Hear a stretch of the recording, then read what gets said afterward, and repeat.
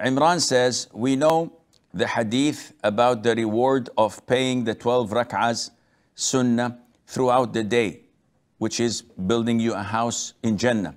Do we get a house in Jannah if we prayed it once, or must we pray it every day to be eligible for this reward? It's an issue of dispute among scholars. Some scholars say that this reward is for every day, and Allah's generosity has no limits. Others say that this hadith refers to who's ever been observing these 12 rak'ahs throughout his life.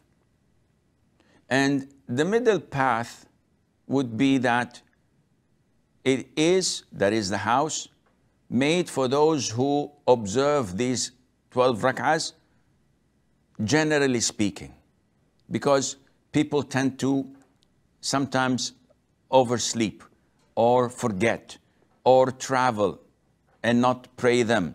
So such random and once in a blue moon excuses does not take a person, with the grace of Allah, from those to be qualified to get this reward, and Allah Azza wa Jal knows best.